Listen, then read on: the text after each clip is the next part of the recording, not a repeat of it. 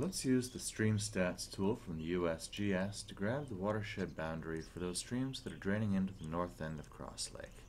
I'm going to zoom right in here using the scroll wheel, and I need to check Maine as our region.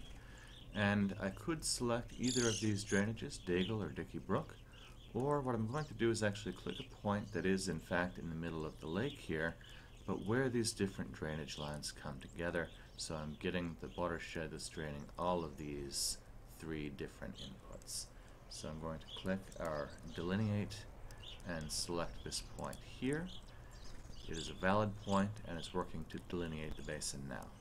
And when it's done working, it zooms us out to inspect the entire watershed as delineated from that point, and we have the option to download the basin as a GeoJSON, shapefile, or KML.